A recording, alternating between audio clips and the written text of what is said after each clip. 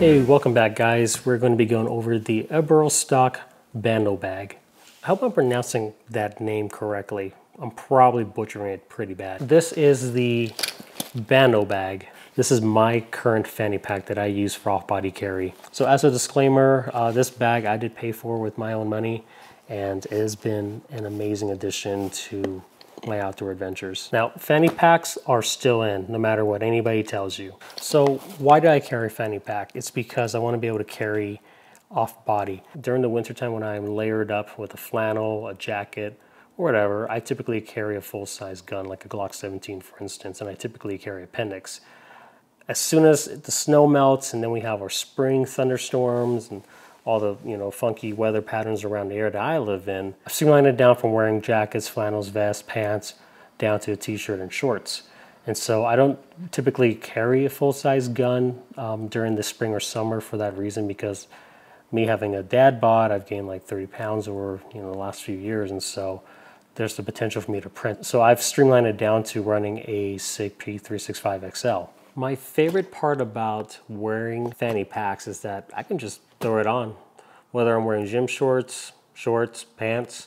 If I didn't feel like carrying appendix, then I will always resort to some sort of off-body carry, whether it's in a backpack or in this instance, a fanny pack. I saw on the site that Eberlestock had posted about the BANDO bag, and so I looked at it, I'm like, huh, that looks kind of cool. And it comes in a really sweet color too. It comes in 4 different colors. So this one fits around me pretty well. It doesn't move around as much. And I typically carry it in the front, like a front butt. I don't really carry it over the chest like a satchel. However, that's also an option, but I like carrying it kind of similar to how I would carry appendix. I would like to also carry my fanny pack in the same area and have the ability to quickly deploy from the fanny pack. And so the BANDO bag helps me accomplish that. In the front compartment, there is a zipper. I typically carry my wallet in there. Above it is another area, which is a bigger compartment, and I like to carry a spare mag, surefire light with the Theorem switchback, and a tourniquet, cat tourniquet. If I don't want to carry a cat tourniquet, I typically will carry like a soft tee, because it has a much flatter profile, but this fits just fine. And then there are 2 additional slots plus a mesh netted area as well. In the actual gun compartment area, I just thought about the Kevin Hart stand-up when he talked about gun compartments. Gun compartment. I have in here a Glock 19. Gun is empty, by the way. It is currently hooked up to a Raven Concealment VG2 minimalistic guard, trigger guard. And I have attached to a string to a Velcro liner device. It actually retains slots for 3 batteries or chem lights or whatever. I believe I got this from T-Rex Arms. When I initially got the BANDO bag, it came with this very elastic Velcro band that you could just slide your gun and the trigger guard through. Wasn't really a fan of it. It's very flimsy. I don't like that there was still a portion of the trigger that was exposed, so I got rid of that and I went ahead and I ordered the Raven Concealment trigger guard. It's been awesome. I've taken it to the range a couple times, and I'm able to get the gun out safely and efficiently, and I was able to put rounds on target without any issues.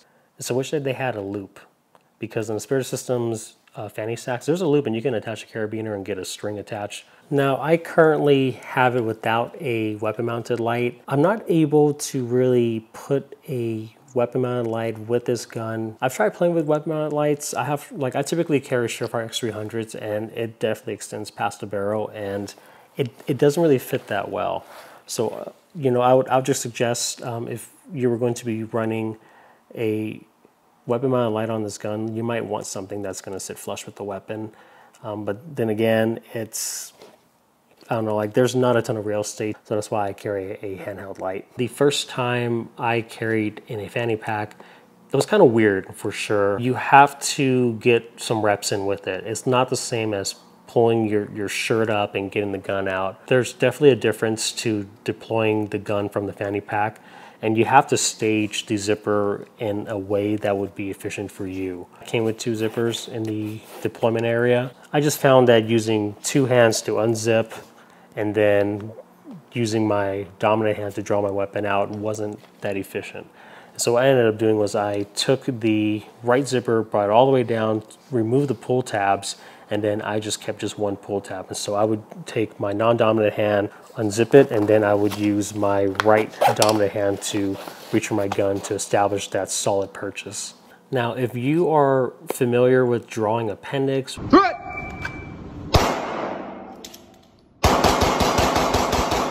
I recommend that if you're going to be carrying in a fanny pack to get training at home, guys, really work on dry fire repetitions, because it's definitely going to feel a bit foreign. It's going to feel a bit weird, because the first time that I started drawing from a fanny pack, I was like, okay, it's same thing, whatever, right? And then I tried, I'm just like, man, I'm freaking slow at the draw here. Like, you're going to be a little slower getting the gun out from a fanny pack. But I think that if you put in enough time and training behind it, you can get pretty quick drawing from a fanny pack. Definitely train dry fire and then go out to the range to get some live fire training in as well too. The biggest benefit that I've seen to carrying this fanny pack was when I would go hiking with my family. And we've been hiking in some pretty awesome areas that have quite a bit of elevation gain. I would carry my son on my back. We have like a backpack carrier. And so I would put this on and then get my son on my back, and then I would strap it in and then cinch it all up, and I'm ready to go. When you wear it for quite a bit of time, you almost forget that it's there. Kind of like if you were to carry appendix or small the back. When you carry it for a bit of time, you forget that it's there. It's just a natural part of my body.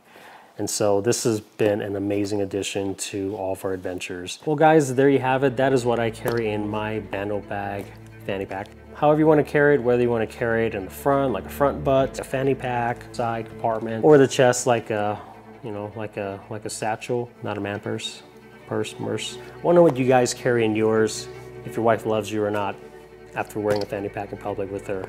List in the comments below, guys. We'll see you next time. Stay safe, keep training.